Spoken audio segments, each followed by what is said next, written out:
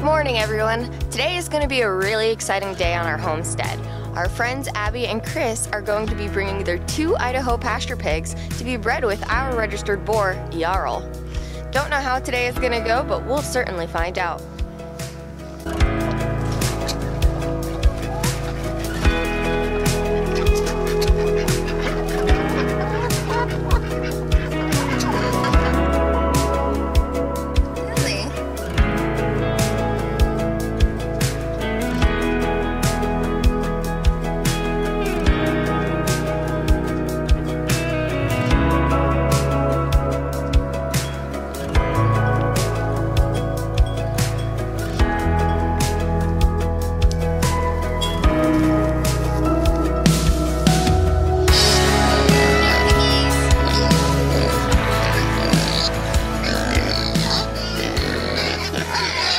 So yesterday was our very first nice warm day where we actually got a lot of stuff done on the farm. So we were able to set up the big waterer for Jarl, our boar, and for the 2 new girls that'll be coming. And we were able to clean out some of the barn, although it looks atrocious, but oftentimes you make a mess before you clean it up. And we were able to clean up near our hay pile as well. So, oh, and we also planted over like 100 pounds of pasture seed. So as long as the pigs don't eat it or the birds don't eat it, hopefully we'll have a nice pasture in this field. So now it's time to go feed our biggie piggies. And on our farm we do Idaho pasture pigs. Some are registered, some are not. But yesterday we were able to do a 110 stock tank as a water. We just put the nipple through the threads, and hopefully that lasts a long time instead of the blue barrel waterers. Our problem with the blue barrels was they just kept knocking them down and ripping out the nipples. But I'll show you the water in a minute. Let me just feed these guys. This is Helga and her 2 sons, Romulus and Remus. And there's the star. This is Jarl. Jarl is our registered Idaho pasture pig boar.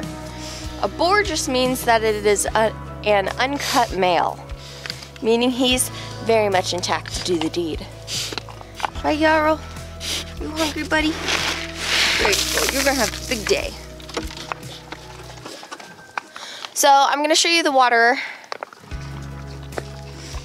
So what we did was we basically just put a 110-gallon stock tank on top of 2 cinder blocks. That way it's all evenly dispersed. And then we just put the nipple on the other side. We were pretty worried. That it was gonna leak because this was an old nipple and we had some caulking on it. But so far it's not a leak at all, so that's a success. Our next step that we would want to be doing with this is we're gonna actually put a cover over it, or maybe I will buy some of those black cattle balls. That way when our cow is up here with our pigs, they can come up and still stick their head in and drink. So now the only thing for me to do is to top off the rabbits' food and water, feed and milk the cows. I'll milk the cow first and then I will feed. And then after that, it's making sure the horse and the cows have hay, muck the stalls, start breakfast. Then I can sit down and have a cup of coffee. Anyway, somebody had wanted us to do a vlog style, and I've truly been wanting to do it for quite a while. I haven't found the style that I liked yet, so it's going to be a work in progress, and hopefully the channel will grow with it. So there's that. So right now I'm just going to be feeding the cows, or at least getting the buckets ready for them to be fed. I don't feed our milk cow Lily until she's done milking. Only because she gets what I call grain brain, and she gets really excited and tries to push me off and hurry me up for milking, and I end up not milking her out all the way. So I feed her after.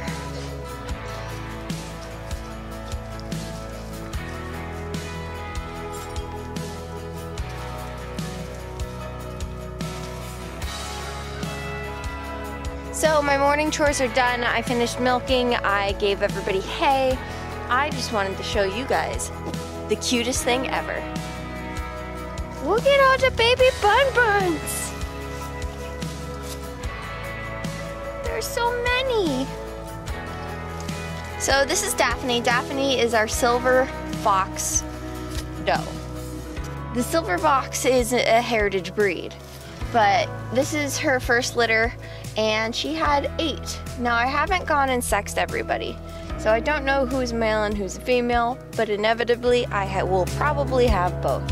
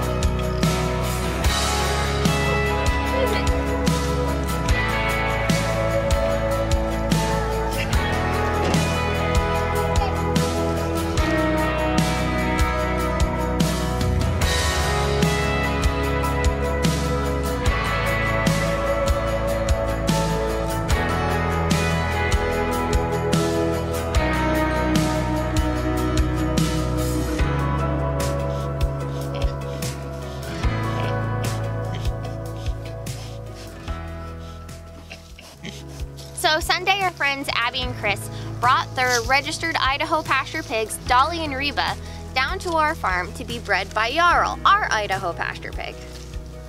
Jarl is a registered boar, so they will have registered piglets hopefully sometime this summer.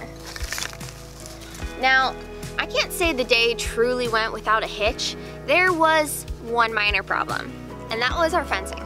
I didn't get a video of it, but our 2 young boarlets, Romulus and Remus, decided to try to make Reba and Dolly their girlfriends. They escaped underneath the fence. Now, we got it real quick. With the help of expert pig wrangling from Chris, we got the both boys back into the side of the pen that they were supposed to stay in. After that, the 4 of us worked on it for about an hour to get the fence electrified. Now, we don't just have one wire. We electrify the whole cattle panel division. Now, you may not have known that you could electrify cattle panel, but you can. As long as you have a strong enough fence charger and enough insulators, it lights up pretty good. And with that repaired, the pigs were able to stay in their own pen and are only able to make googly eyes at the girls.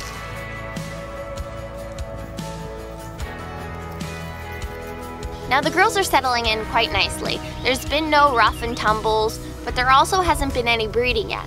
And that's because they're not in heat. And in order for a gilt, an unbred female pig, to get pregnant, she needs to go through a cycle first. Now we're gonna keep these pigs here until they get bred. And we know that Jarl is proven based on our past litters.